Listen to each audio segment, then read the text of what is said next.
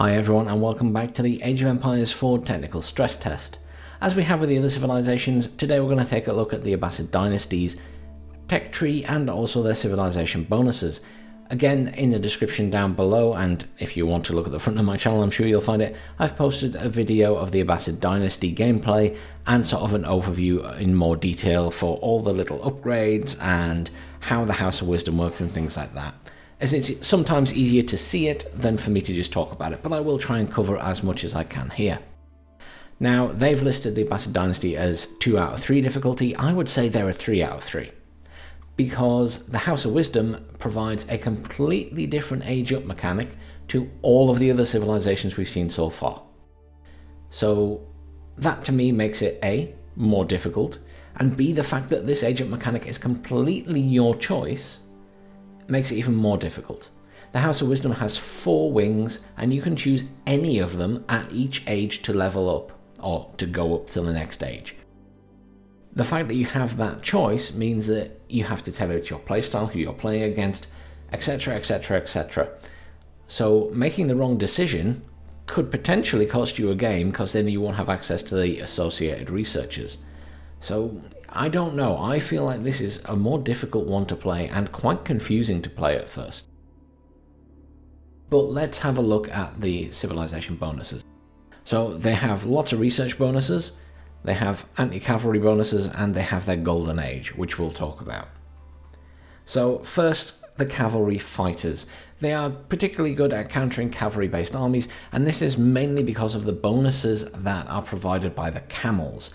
So the camels that they get also inspire other troops and give them defensive bonuses, and the camels themselves have bonus damage to horse or cavalry based units, and even the archery unit has bonus damage to cavalry units, as well as spearmen, which obviously you would expect the spearmen to be good against the camels, but not in this case. So they have the golden age. You can build towards your civilization's golden age, improving research production and gathering speeds. I feel like that's in the wrong order, because the first golden age just does gathering speeds, the second golden age does research and gathering speeds, and the third does all 3 of those. The golden age is based on how many buildings there are in the influence zone of your House of Wisdom, and that obviously expands with each building's influence zone as well. So to get to the 3rd level, you have to have 60 buildings built around it. So it's encouraging you to build a massive city that's very close together, or reasonably close together, unlike some of the other civilizations which you might spread out a bit more. The pursuit of knowledge. Embrace the Abbasid pursuit of knowledge through their unique technologies located in the House of Wisdom structure. And again, there are so many technologies here. This is another thing that I think makes them difficult, because you have to sort of pick and choose the right ones at the right time. I'll give you an example, is that there is an upgrade in there for improving your gathering rate of food at farms. However, it is more expensive than the ones that are available, at least in the feudal and castle age, at the mill. So you've got to be careful about where you're spending your gold, because you could get the same technology cheaper elsewhere at first. Yes, it's another 15% to add to that gathering at some point, but you know, you've got to think a bit more about when you're doing these upgrades, because there are so many of them. Their civilization bonuses. They gather from berry bushes 25% faster, but they cannot gather from boar. Infantry units are able to construct rams and siege towers without researching siege engineering, and siege engineering isn't even available as a research.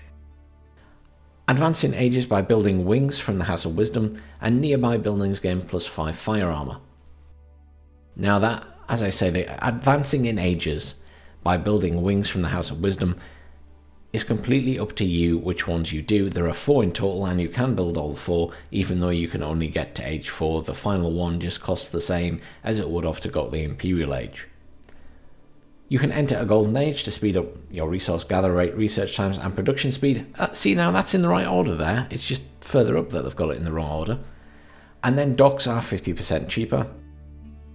Siege experts, we've already really discussed that, and unique units are the camel archer and camel rider. So let's have a little look through the actual tech tree. So Dark Age, you get your town centre that you start with. You can build your villager, scout, and your textiles upgrade in the feudal age. No big changes there. You get your house, you get your mill, which again has the same set of upgrades that we were seeing for the other civilizations.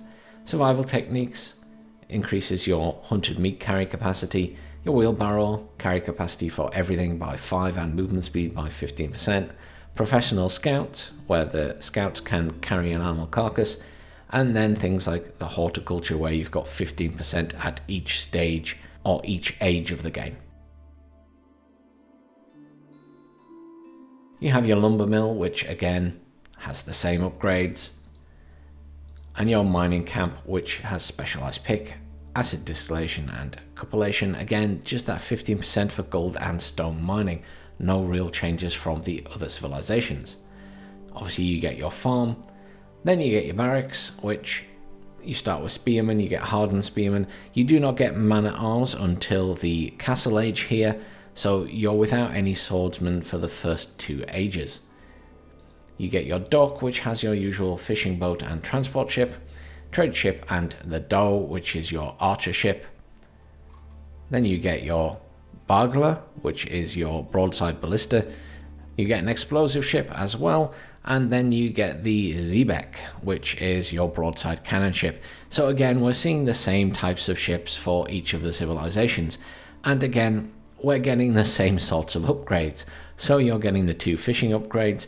One unique upgrade here that is unique to the Abbasids is the increase in the health of the house by 100.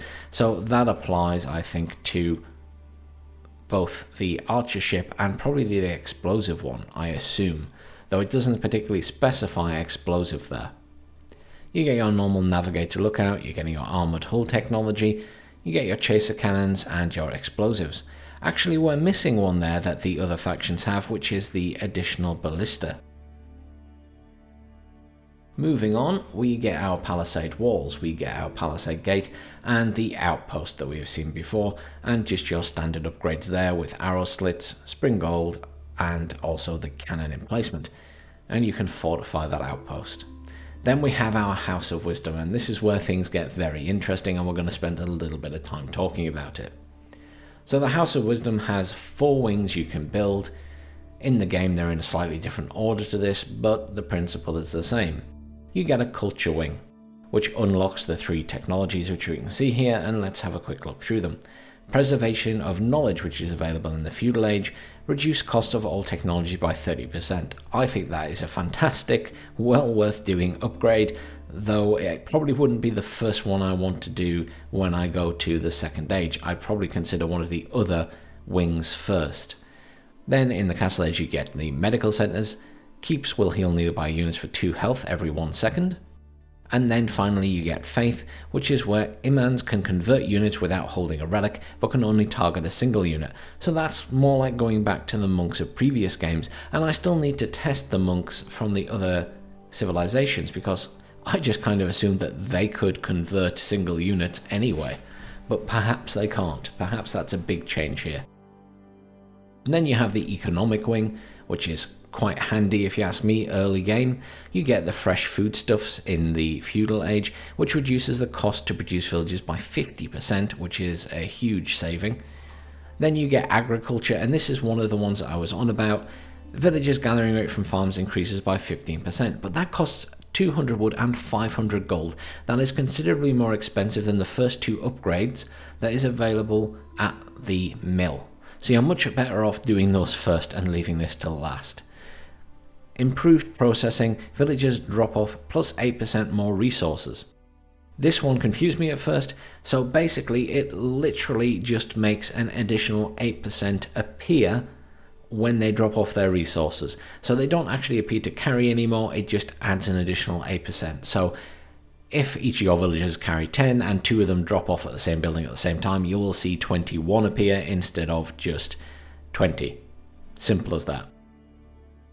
Then you have the military wing, which has camel support. Camels increase the armor of nearby infantry by +1, which is a fantastic upgrade, and camels aren't cheap, but they're well worth it for these advantages and influences they have on the other units in your army. Camel rider shields Grant Camel Riders shields, improving their melee armor by 3. And then finally Boot Camp, which increases the health of all infantry by 15%. You get your Trade Wing, which gives Spice Roads, which increases gold income from traders by 30%, which is a big bonus if you're going to be using them. Armoured Caravans grants a +5 armour to traders and trade ships. And then the Grand Bazaar. Traders also return with a secondary resource. This resource is 25% the base gold value and is set at the market, and you can actually choose which one you want. You just click to toggle through them once you have done this research. There are 4 additional researches which are done at House of Wisdom, and these have nothing to do with the wings, so they are always available. First in the Feudal Age is the Phalanx, which increases the attack range of spearmen by 100%, again showing how much benefit these guys get against cavalry. Then you have Camel Handling, which increases the movement speed of camel units by 15%, well worth getting for the camels and the amount you will be using. Camel Barding increases the armor of camel units by +2, and you'll actually notice this. I believe you can see this appear on the units once you've completed it. It appears as sort of a gold armor. And then there is the Composite Bows, which reduce the reload time of archers by -25%. Let's go and close that. So to go up, you will choose one of your House of Wisdom wings, and then you will go up to the Feudal Age, where you'll get your town centre, which has everything that we've talked about before. You get your market with your trader. You get your blacksmith, which doesn't have anything extra. It has all the standard ones, but you will notice that it is missing the siege engineering because your infantry can already build everything. You get your battering ram and siege tower. Archery range, your standard archers, your crossbowmen, your hand cannoneer, and then your camel archer veteran, and obviously the elite. And if we just hover over it, you can see here, highly mobile and durable ranged unit, effective against all cavalry. Bonus damage versus spearmen as well, and causes enemy cavalry to deal less damage. This is in an area of effect. So you're going to be devastating against any civilization which is heavily cavalry based. Then you get the stable. Obviously you get your scout, your horseman, your lancer, and your camel rider. Highly mobile and durable melee unit, effective against all cavalry. A bonus damage to cavalry, causes enemy cavalry to deal less damage, and has a high cost. So I don't think the causes enemy cavalry to deal less damage stacks. I think that would be crazy, because if you had 50 camels, then, you know, you're going to basically be making the enemy do 0 damage. So I think it's 1 camel, puts its effect on a unit, and that's all that is required. Be that a bonus to your infantry, or indeed a negative bonus to the enemy units. You get your stone wall gate, and your stone wall tower. I can't click that to show you the upgrades, but it doesn't seem to get any, is the answer. So you'll notice that with a couple of the civilizations, you have actually been able to choose your upgrades for your stone wall towers. But for the HRE and the Abbasid, you can't actually choose. You just get the default. And I'm not sure why that is. I don't know if it's just because they haven't added it in the beta yet, or they're just not getting that option. Question mark on that one. Then you get the keep, which has the springald emplacement or the cannon and boiling oil upgrades. You get your mosque, which has your imam and only has the standard 3 technology upgrades. You get your siege workshop, which again has your springald, the mangonel, the counterweight trebuchet, a bombard cannon, and again we're seeing the culverin, which is the anti-siege weapon unit basically. You get greased axles, roller shutter triggers, adjustable crossbars, and the siege works. Nothing special there. I will note that they've accidentally put scout in this list. That you cannot build a scout there. I don't know why that's there. It's obviously a mistake. Then you get your university, or madrasa in this case, which you get chemistry, geometry, biology, incendiary arrows, court architects, and elite army tactics. And I suppose in the grand scheme of things here, the main ones you're going to want are certainly biology for your cavalry, You're probably going to want incendiary arrows to improve the damage of your ranged or archer camels, and obviously your elite army tactics to increase the health of your infantry and damage. Everything else is sort of, if you fancy it or if you're using a lot of gunpowder units, grab it.